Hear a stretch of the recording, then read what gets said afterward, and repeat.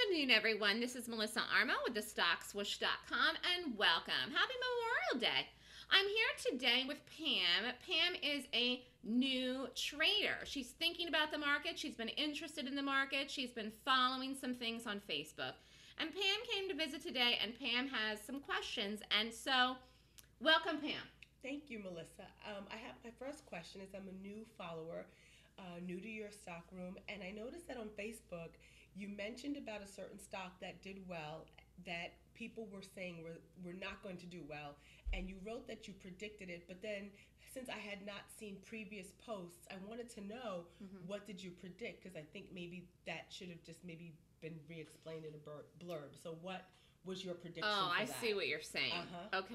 Well, first of all, I know I talk about this trading strategy, but do you really know what a gap is? Like, I know you heard Grant talking about it. Do you know what a gap is? Because let's go back to that originally. I was predicting the gap. Do you know what a gap is? Not completely. I think Okay. I have an idea, but not a full grasp on the concept. I think that the day that you were talking about was, okay, this is a chart of Netflix. This is what it is. These are just candlesticks. And these candlesticks here depict price action that the stock traded on the day. The red ones mean the price went lower in the day, and the green ones mean the price went up on the day. Okay? So I predicted that Netflix would gap up. It had an earnings announcement. This was here on 4/16. The earnings happened at night. So I predicted this would gap up. But I want to describe to you what a gap is, because this is what I do every day. This is what I do every day. Sure. The stock closed at 475.46 on the night of April 15th, and then it had earnings, and in the next morning the stock price opened at 532. So that is what a gap is. That's just, it gapped up. So this is what I'm looking to analyze in the morning when I get up. So Netflix gapped up. Now, I like the shorts. I like things to gap down, but in this case it gapped up. I predicted this to gap up. So let's just say you had 100 shares of this. So I'm breaking it down to try to break it down for you. It closed at 475. It opened the next day at 532. Okay. So if you had 100 shares of that, it moved up $50 in price. Okay. That means you would have made $5,000 just sitting on your butt. Okay. I got you. Which is good. And that's what you right. And that's what you trade in every day, on what you predict, what you feel like the gap is going to be between overnight or hour by hour. This is actually just an extra thing I started doing with the room, to be honest with you. I really just do this for show with the predictions. Okay. I just wait till it does it, till I actually get in the trade. Okay. But the predictions I'm making for the gap itself, which is not what I teach in the class, but is what I do in the live trading room, is something that people in the trading room are taking advantage of. Because my predictions have been good. So they're saying, ooh, and then like a guy in the room did this, and it worked. And he made money. And I didn't do it. Now, the day of, I'm looking to do this, but I'm saying he just said, I think Melissa's predictions is going to turn out to be true, and it did, and he made money. And so then the next day, it gapped up again. The next day, it gapped up, and then it ran, low was 530, it ran up to 568, so that's a $38 run. So again, if you would have just waited to the day of, bought 100 shares. Right. Then the next day, that little green... This one went up still. It went up to 575. And that would have been your overnight gain. You could have carried it here, yeah. But the amazing thing is, and I don't know if this is one of the posts that was on Facebook or not, is that, I mean, Pam, you didn't know me then, but I predicted this gap up to happen here in 2013, and I didn't take it. I did not take this as an overnight. Netflix was in a downtrend all of 2011, 2012. Because it wasn't as strong as it is now. No. Once it added to its portfolio of original programming. I mean, because Netflix was like a joke. It was like the DVD home, get the movies. But the minute See, I don't even know any of that. Well, you know more than that I do about that. Netflix was at one point, I think, like the little engine that could. It was, you order movies online, on your DVR or whatever. Right. And that was it. And then all of a sudden, whoever the genius is, and maybe I need to Google that came in and said, original programming is where we're going to go. And then all of a sudden... When was that? When did that happen? I'm thinking probably like 2 years ago, 3 years ago. See, I don't even know that. And that's what all all of a sudden, Uh-huh. they decided to say, okay, we're doing original programming. Mm-hmm. People are going to have memberships. And now, instead of having to wait week, like how you do on HBO, Showtime, Yeah. you're going to get the whole season with your membership. So if you like, for instance, like I don't have it, but I know a lot of people do. So Orange is the New Black, the one with Kevin Spacey, who everybody loves. There's another one, I think Ray Donovan, or maybe that's Showtime, whatever. But now they'll film the series when they're like, okay, June 1st, such and such will be available. Okay. You're getting all 13 episodes or 15 episodes. And people like that, yeah. And people like that. Yeah. And you now have more people moving to that. Like I love Chelsea Handler. She left E. Okay. She's going to be doing her talk show on Netflix. I don't know how that's going to work because she was a nightly live show. Maybe that will still be her format on Netflix. Interesting. But now to have a membership, now you're not just getting movies. Now you're getting original programs. Yes. You're getting TV programs. I'm sure. I'm sure and that was that the too. upswing. Yeah. And then they're winning awards like at the Emmys and the daytime Emmys and the nighttime. And so that just adds to. Well, see, that's what's so interesting because, again, I don't follow any of that. But I will tell you that if you traded, that would help you get conviction to buy Netflix. Right. Okay, I don't even know any of the things that you said. Okay. But if you knew what I knew about the gaps and the price of Netflix rising in the manner that it has, and you knew the other stuff that you're talking about right now, which I did not. Okay, which I thought you did. That's no, why you knew. I don't even do anything with that. I have no idea. All I care about is the price of tea in China. That's all I'm looking at in this chart. I don't care if the tea is green or red. I really don't care. All I'm doing is looking and analyzing the price. It's strictly like numbers. Okay. You know me. I'm all in my head about that stuff. I don't even look at any of the stuff you're saying, but I'm saying for you.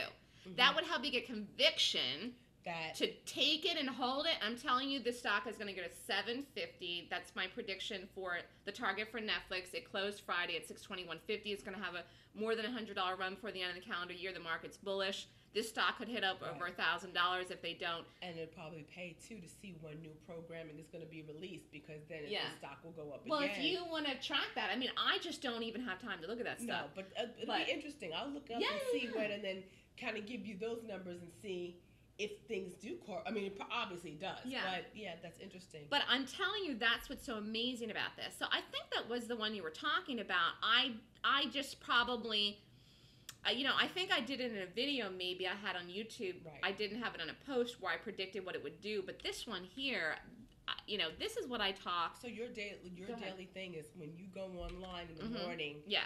You see whatever you trade in. You do it hour by hour, or you do it overnight. No, I'm doing it live in a second. Sometimes I'm in something and out of it in 5 minutes. Really? Like literally. So you'll put money on something and then take it away. Yes. Just like that. Yes. Just like and trade it. Like sell. Okay. Yes. And what makes you change? Like what makes you? Let me go here and look. I guess. Go ahead. Buy and sell so quickly, like because I'm thinking you're overdoing it overnight. Like you're buying and selling, and then overnight you see. But if you're doing it, I'm a day trader. You're talking about things like investing long term, which is fine. You could do that. Well, even as a day trader, look, how do you know what to pop in and out of quickly and how long to stay in something? Because of the gap. Because I have a system that rates the gaps. Okay. And that gap rating system tells me if it rates 20 points or more per the 26-point rating system that it's going to work. And that's how I hone it down, and that's how I narrow it down to the one. Good question. Otherwise, you wouldn't, because there's a trillion things in the market. Right, because I'm saying if I went on and said, okay, I'm going to put money into Target, and Target is up, how would I know what point to, get out of Target and go into Macy's or something like that? You wouldn't know unless it was gapping, and I'm not doing it unless it's gapping. But here, just example, this is just a recent day. I can't go all the way back to the day that happened. Right. But this was just the 15th of May. The stock had a bullish gap. It just gapped up. But on this day here, again, it's 9:40 in the morning. It was around 6:01-ish. Okay. 10:15. If you took it, this is just 30 minutes here. It ran up to 6:10. So if you took 100 shares, you would have made $1,000, and you just get quick out. So you make your money. And that's it. An hour later, and then you're out. And you could have held this actually. It all went all the way up to 6:15. and that was till 10:45. But still, I'm not in this stuff all day, and I'm done. I don't do anything in the afternoon. So it's just like your quick money in and out. That's exactly it. And so it's basically, like you said, you have a formula, but it's basically kind of like hoping it goes up. No, I'm not hoping. Okay. The formula tells me that it is good for a watch. I still have to wait till 9:30. Right. The market opens at 9:30 Eastern time.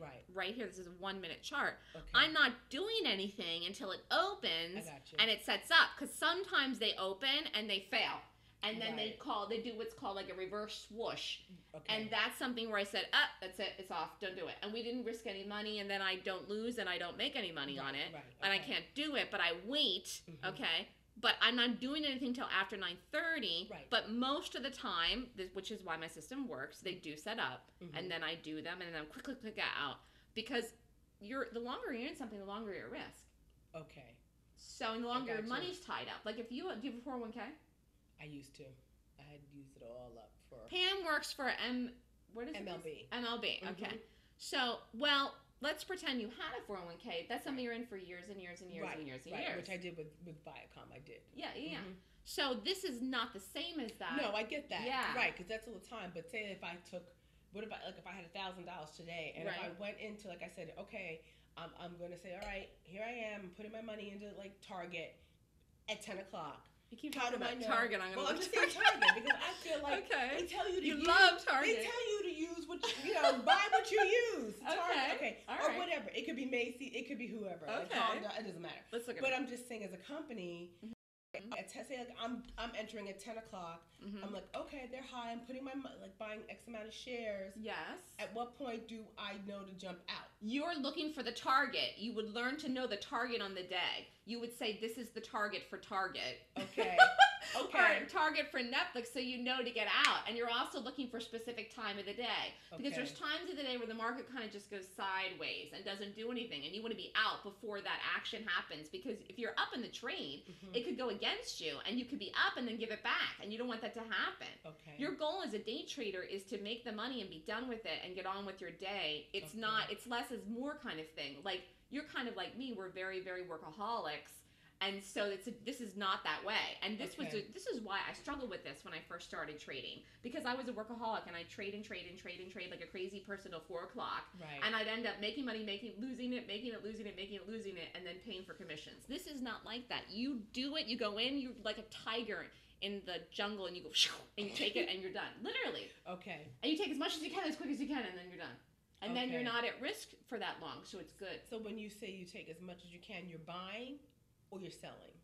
Right. I short, but it's the same concept, selling. Okay. Here, this is the one that I did the other day. But let's talk about Target, because you're in love with Target. Well, let's use them as a big company. Hey, this looks good. Let me just look at the bigger picture here. It could be Home Depot. Target is actually in an uptrend. Target's a good buy.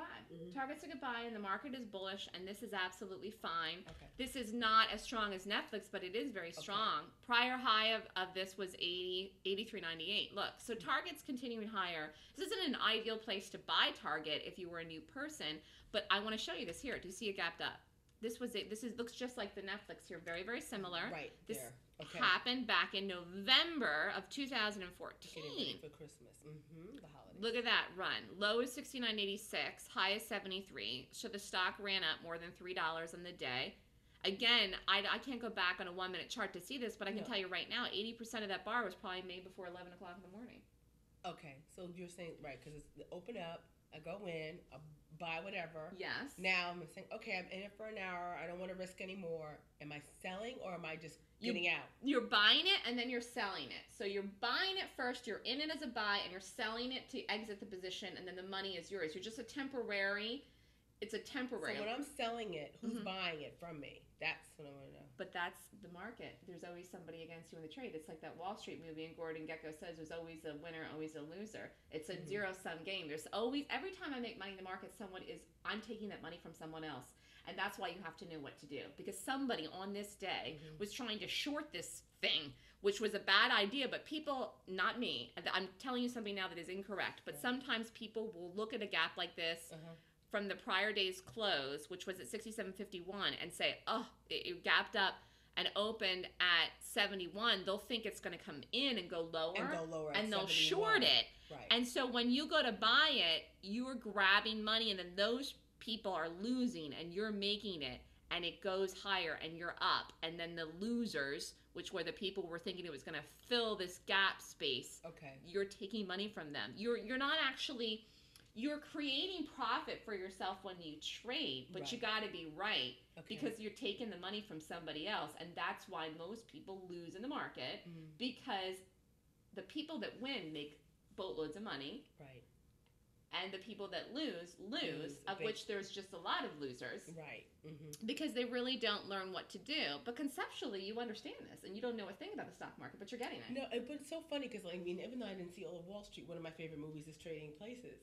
Oh my God, that's an old one too. Right, and at the end, I keep saying, I try to pay attention. Like at the end, I'm like, why are they buying high? I thought you'd want to buy low. Okay. And then all of a sudden, if you remember, then they go, when it reached a certain point, then they're like, sell. Yes. And everybody's buying it. But I'm like, and I guess for me, I'm saying, wouldn't you rather buy low and sell high?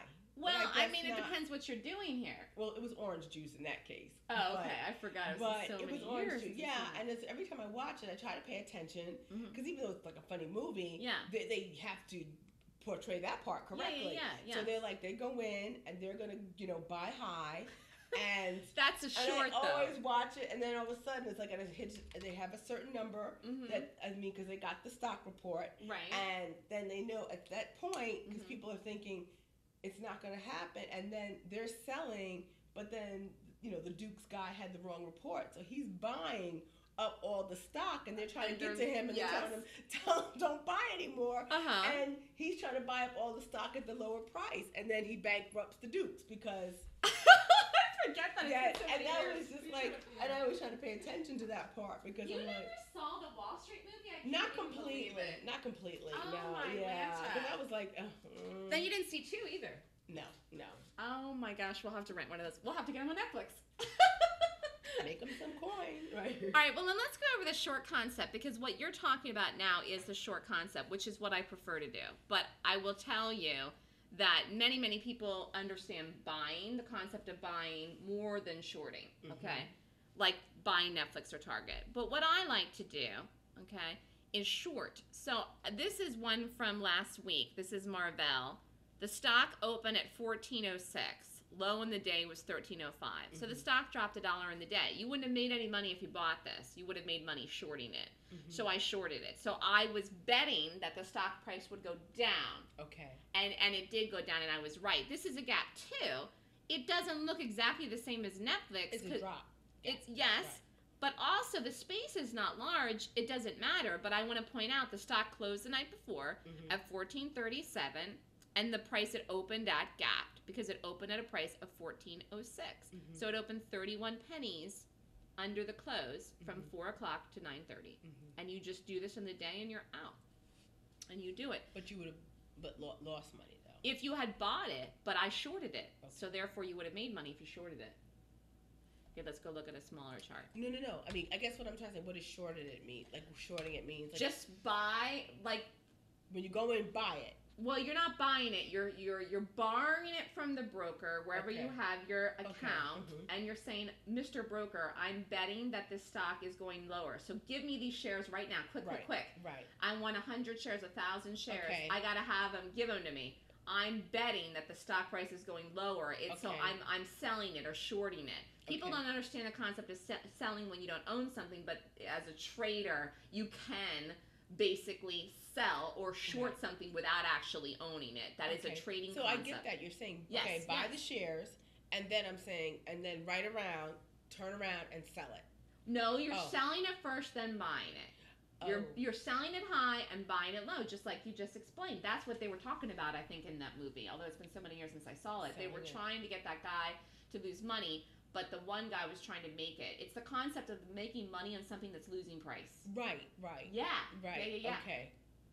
Because you're betting it's going to go lower. And I will tell you one thing, and this is good for you to know, from whenever you set up your 401k again, most stocks do actually go down in price over time. With a very few exceptions, companies that people love, Apple, Netflix, Target, whatever. But in general, most stocks do decline in price, which is a misnomer thinking that most things go up. That's not true. Right. No, and I know it's like up and down because I know when I first started in Viacom, I chose like a basic plan, and then I was like, no, I want to have a handle on what's going on, and so I actually kind of paid attention and picked my own little companies and stuff like that. I did pretty well, but it's like unfortunately being out of work. Well, I mean, it doesn't matter because I think you missed all of that period when everything kind of fell off the planet. Because that was like 2007, 2008, 2009 when everything was falling. Because if you'd stayed with it, you would just be recouping that back up again now. I don't know when you cashed out of it, but well, I cashed out of it. Yeah, I was already out of it like 2000 and when I lost my job, 2008. So okay, well then you missed the downturn. So it was okay. Yeah, it was. It's just that I had my own downturn, so all my money went whoosh. And so now I do want to start up again, but I want to wait till my salary goes a little higher. But literally, like, here's the market right now, and I'm just going to talk about the general overall market. If you get into anything in a 401k where you have a nice basket of stocks where they pick usually like these baskets and they put them in a group. Because they do, yeah. That's what they do say. Like, you don't want to pick your own. They have something called, like, they go by the year that you're born, and then they have it, Yeah. The market is higher. The market's going to rally the rest of 2015. It's going to rally into 2016. Even if you contributed the bare minimum that you would make, you would. This is a good time for you to get into your 401k and hold it. Okay. Because I'm telling you, the market is going to make a gigantous new move higher, which is unexpected. But I'm telling you, I'm predicting it. I'm predicting this year this is going to happen. So whatever they were willing to match, try to do it because you'll see the benefit. See, MLB doesn't match. Like, how does it work? Viacom matched. MLB doesn't match because they're saying because they give you a pension plan, they don't want to match it. So if you contribute something, that's just whatever you contribute. Right. Is that how it works? Exactly. Whatever percentage you choose, that's what you choose. And what did you have at the last place? The maximum was 5%. They would match the whole thing? They'd match up to 5. And so I was like, okay. After really a year, or if you were an employee, it was like after so many months, or after 1,000 hours as a temp. And since I came in as a temp, after my 1,000 hours, I went into it. But with MLB, it's like you can join whenever. It's just they don't match because they don't give it. I think a lot of companies probably changed their requirements for that when everything happened. Yeah. Same thing with health insurance and all the things that have happened. Yeah, we lucked out. They're paying for health insurance. Really? They do. That's fantastic. That is fantastic. That's why I said I need to hit up all my doctors. And I said, you know what? Can't complain for not matching. No, that's because really expensive. They're paying and because even at Viacom, I had to pay, but I always wanted the plan where I chose my own doctor. Okay. So it's like it's Blue Cross Blue Shield. It's okay. That's good. I prefer United Healthcare, but the only one of my doctors isn't on there, so I need to find another. Well, that's great if they pay for that. They do exactly. That right there is like a a weight off. Yeah. Well, this is the overall general market here. You can just see it's rallying. It's been rallying, and people are saying the rally is going to end, but I'm predicting that it's going to continue. You'll see this again on my Facebook post where I'll predict it to continue. But this is something where, if you wanted to get involved and hold overnight, which I'm not saying that you should do, but I'm saying if you wanted to get involved in holding stocks overnight for longer term moves, whether it is in a 401k or just in a trade that you take for like a swing or core trade, it is a good idea to be bullish in something overnight as long as it's a good buy or a strong stock. Target was one. Netflix is another one. That would be good. But that's not what I do again. I do the things where I'm quick out. Just a couple of hours or minutes and you're in it. It should literally could be a few minutes. Like going back to the one from Friday, and you have to be on your game when you're doing this, which is fine. And what do you trade till about noon? No, I mean, I run the room till 11. I'm out of things usually by 10:15, 10:30. I mean, sometimes I'm out of something in 5 minutes. That's the best. In an ideal world. You don't do multiple ones, do you? Or? Usually I do one thing a day, or I might do 2 trades in one thing, or I might do 2 trades, one trade in 2 different things, but that's even rare. I mean, because it's really, you only need one thing. You have to focus on one thing at a time. On one thing. Like, see this here, this happened and set up here, like, right at 9:33-ish. You see this? Boom. The price dropped. So if you shorted this here, like, around 14.10, it just went, and it just collapsed. And it moved 60 cents, literally, in 10, 12 minutes. So let's just say you had 1,000 shares of this here. and you got the 60-cent drop, you would have made $600 in 10 minutes. That's it. Your day is done. Boom, boom, boom. Also, even with a drop, you still would have made money. Because I'm shorting. Now tell me, see, you're having trouble with the concept. I want to explain it to you. I need to be able to explain this better. Help me understand what you're thinking. I guess because I think for me, I'm thinking that if why am I making money on something I'm losing money on? Or why would I buy something that's losing money? You're not buying it. You are borrowing the shares from the broker. Okay, so then what's the difference between buying and borrowing? Well, when you buy it, you are saying, I'm going to buy it, and I'm betting it goes up, and I'm buying it, but I'm still giving it back to them before 4 o'clock. Mm-hmm. So it's really still you're borrowing it. Okay. Because you don't have the full price of the cost. Like, for example, Netflix is $600 a share. Okay. You would need $600 to buy 1 share. And you would need, to buy 100 shares, $60,000. Right. You don't have $60,000 in your account.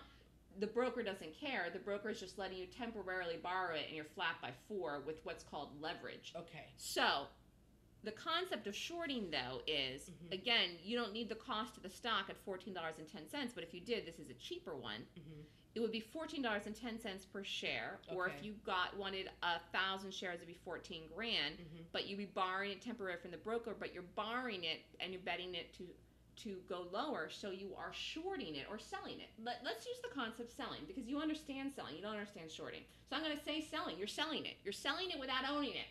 Okay. Which is a trading concept. Tell me if you get that. I get the concept of selling it without owning it. Okay. But I guess I figure that if it's something that I'm borrowing on, why would I even borrow it if it's going to go? Because you're going to make money. Because you're going to make money. But it's going to drop. Yes, you're going to make money because you're betting it will drop. So that's why you're not buying it and why you are selling it. See, okay, I didn't know that that you would want to still get something that was going to drop. Why wouldn't you? Because it's going to drop and you lose money. You're only going to lose money if you own it long. If you don't own it at all. Well, see, that's what I'm saying. I didn't know about all the shorter terms. It's like either I know you buy it and you hold it, and overnight it's boom. But I didn't know about the... No, you don't own it at all. You don't even know what this is. This is MRVL. This isn't like you're in love with Target. This is just like whatever. Right. You get up in the morning and you see every day I trade something different. I don't even know what these companies are, what they do. I don't read the reports. I don't follow them, nothing. I read the Gap. Right. And the Gap's saying, woo, this price is going to drop. Therefore, I see an opportunity to make money. So you have this, but the average person who goes in, how do they look at the Gap? Do they have to go every day and watch the numbers change? They have to go in every day and read the Gap. Now, I'm going to go back. But this kind of chart, is that available to everybody? To anybody? What do you mean? There's freestockcharts.com. You can go online and look at these charts. I could send you the link. You could do it yourself tomorrow and look at them. And then you can look at and see what. Yes.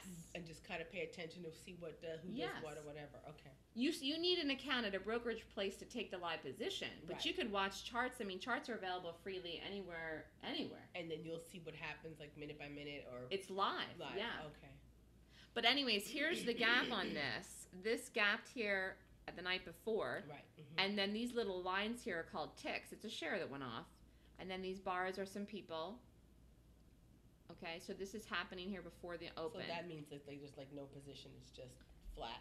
Well, it's flat, but there were some people in here that were making the price go down a little bit. And how do you make it go down?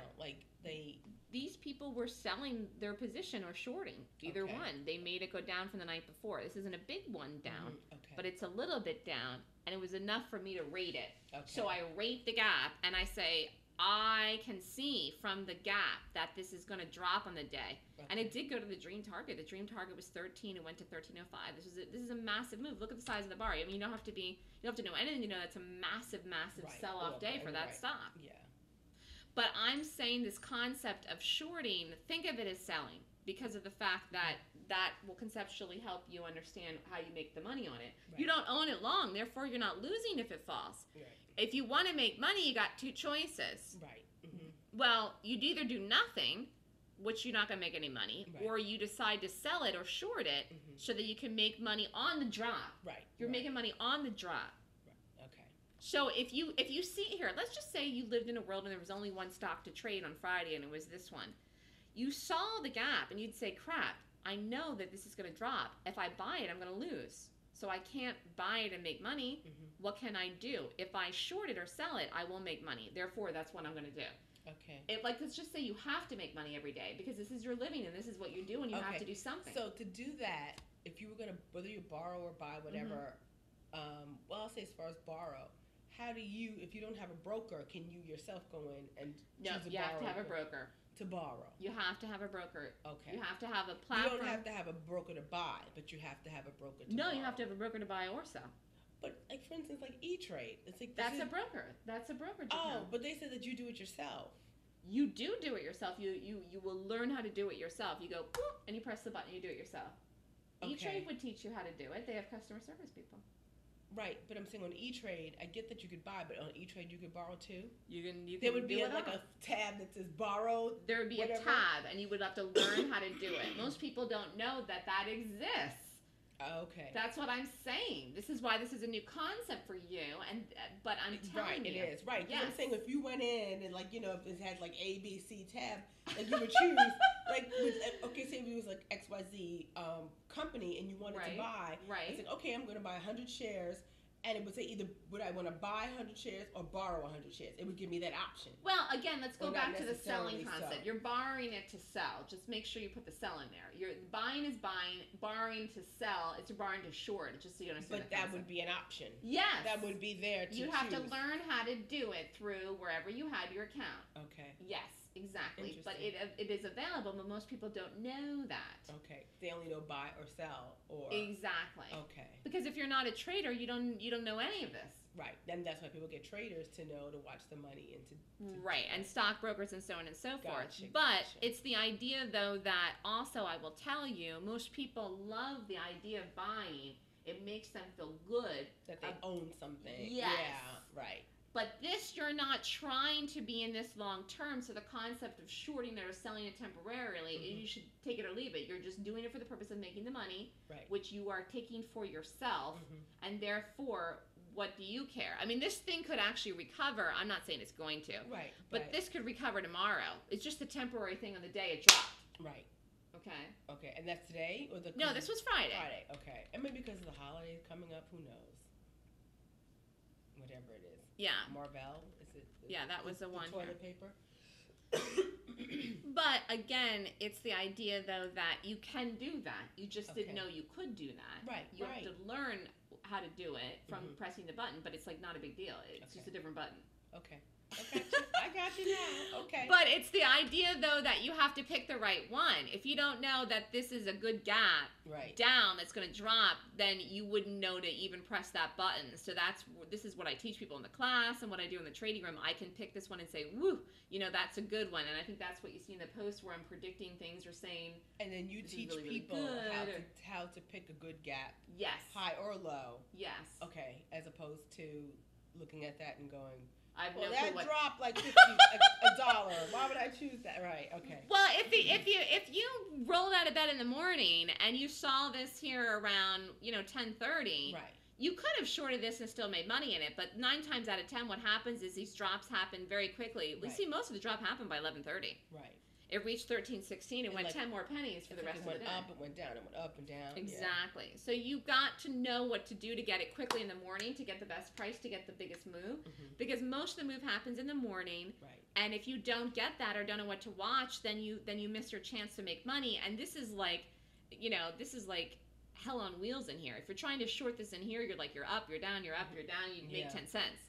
Right. Like, I don't like to do that. And then you're also sweating a bullet for 3 hours and you make 10 cents. Like, this is what I want to get. I want it to go, really, really quickly, fall off a planet, or rally like the Netflix very quickly. So that's what you want to do. Again, it's the idea where you're taking the fixed trade in a certain thing, but you have to know what to look for, which I teach in the class. There was an episode, I don't know if you ever watched.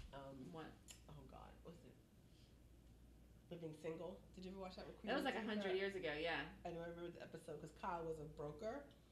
And I remember that episode. It was so long ago. And that was an episode where they all put their money in to have him, to put in the market to make money. Right. And so when he came home that day, they were like, how'd we do? And he threw a quarter on the table. And they were like, that's all we made? He goes, because every hour you guys were calling me, buy, sell, buy, That's sell, buy, sell. hilarious. He goes, so that's what you made 25 cents. He goes, may I make a recommendation for you for the next time? You're like, what? And he pulls out a piggy bank. Boom! Right there. Oh That's my where you should put your money in. I was crying. I don't remember that one. That's that was funny. funny because they they don't show them calling, but when he got home that day, he threw whatever, it was like a quarter or whatever, a nickel on the table, and they were like, what do we make? He's like, that's what you made. But see, that's the concept of what we were talking about with the Netflix. Is the idea of the conviction. I have got a lot of conviction in what I do. Right. So I know what I'm looking at, I believe in it, I have 100% conviction, and I take it and I do it, and I know it for the number that I'm out at the number. You have to have conviction, otherwise you are, that's what I call wishy-washy. That's how most people are. Right. They are like, should I tell it? Whatever. Right. You know, you can't make money like that in the market. Whether you hold it overnight or even if you're in it for 5 minutes, you can't make any money doing that. That's why you have to really, really, really, really know what you're doing. But if you do, and you have the conviction, you can do it. Whether you hold them for overnight or do it very quickly. I just personally like to do it the quick ones. Okay. But you can hold them as well. But again, you have to have the conviction. And this is where people that episode, probably I should Google it on YouTube, because I mean that sounds funny, because that is how people act. As day traders or long-term traders is exactly how people act. Right. And then they made no money because they kept telling him to or buy they lost money. They lost them. Well, they did. They lost money because every time they were telling him, buy this, sell, and when you have, it's better with one person, but when you have like 5 people calling you on the same money, you're like, oh my God, and that's what stockbrokers have to deal with as well when they have clients to do that. I don't know. Do you have any other questions about this? This is a good discussion. Good, but so now I learned. So now it's like maybe when I'm at work tomorrow, I'll look for like I will send you the link. A link, and then I'll start paying attention to see. Well, you should watch maybe the I ones could you buy like. maybe buy something like really cheap that I could get into and just watch. Well, you should watch the ones you like. At least to kind of learn at least the movement. You can watch the charts. Right. You can watch the target chart. I can't buy or borrow because it's borrow you don't need the money, right? Well, no, either way you have to have the money in there to borrow it temporarily. Right, okay. For the cost of it. But it's cheaper because you get leverage, meaning you don't need the exact price of it. Because if you needed the exact price of anything to trade anything, the market would only be available to people that were very wealthy. But the great thing is that the market is available to anyone that wants to learn how to trade it. Right, okay. All right, this is Melissa with Pam. Thank you, Pam. You're it was welcome. A good question session by Pam.